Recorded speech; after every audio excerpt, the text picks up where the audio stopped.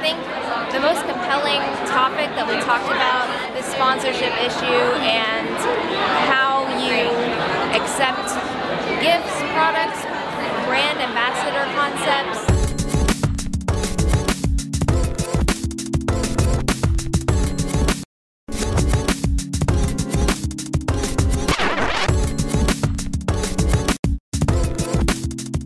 The panel that I moderated was working with brands gracefully. For the bloggers, do you accept free gifts from brands?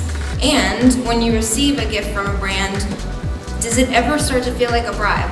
I would never look at it as a bribe because it's sort of like you touched on relationships where if a PR person of a brand is reaching out to you and it's a good fit, that it's really just like a good start to building a more of a longer term relationship with the brand. In my opinion, from a PR perspective, gifting is rarely about you must then cover this in a positive way.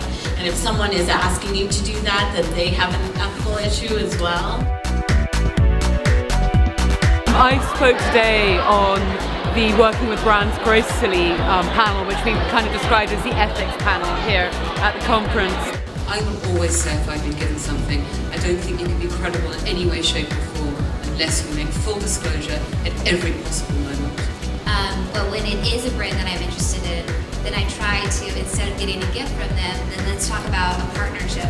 Let's talk about having a banner on my site and you having full transparency of this is someone I'm working with. I blogged purely as a hobby for probably 2 full years before I got approached to receive gifts and things.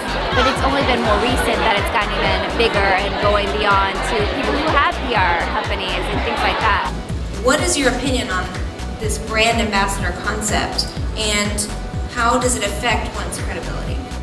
I think more and more brands are evaluating where a brand ambassador or partnership or a sponsorship hopefully fits with their brand and can then make a next level of influence in what they're doing. There's a lot of power that brands have to help this form of media rise. So it's like there's one level of let's get the word out, let's get the message out.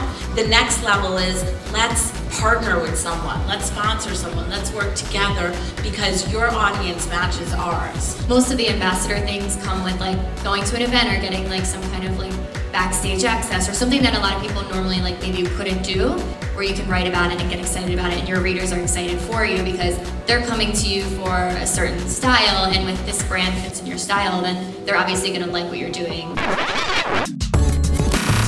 What came out of that panel was really, if you stay true to yourself and, you know, kind of your own sense of personal integrity, you'll be okay.